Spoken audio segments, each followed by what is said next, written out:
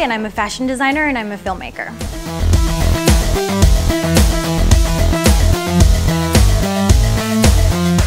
I've really only been doing fashion design seriously since January. I've always been interested in fashion, I guess you could say. Like I collect vintage clothes. My grandmother made wedding gowns. My mom sews costumes as a hobby. So it's just sort of been passed down through the family. The influence it has on my line is basically that everything's like hologram fabrics, chalked like bright rainbow hair.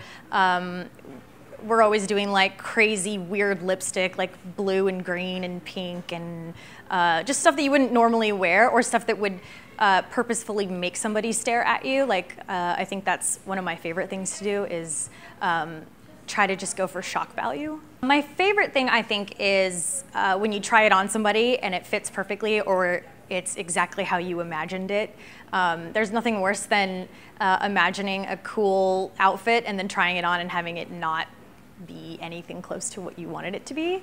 So it's pretty exciting to to go from the fabric store and envision something and then get to see it on somebody, or see it in a photo shoot or in a film or something.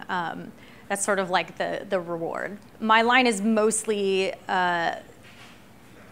inside jokes on t-shirts, and I think if I could get my clothes into Urban Outfitters or a store like that, that would be enough for me. But I think it's because it's combined into the filmmaker part of me, where it's more like the fashion goes with the art direction. So I only really learned how to sew so that I could make the clothes that my actors would wear in my films. So I think it kind of all goes together as like one big vision. Maybe it's also because I'm selfish and I like to do everything myself when it comes to my films, where I like to do my own set design, do my own costumes, decide on my own makeup. I'm not a very good collaborator, but maybe that's because I'm a control freak. But so I guess my ultimate goal would just be, I don't know, to keep doing what I'm doing, because it's fun and I love it, and I love wearing my own clothes, and I love seeing other people wear my clothes, and I especially love it when people laugh really hard at a shirt that I've made. That's one of my favorite things.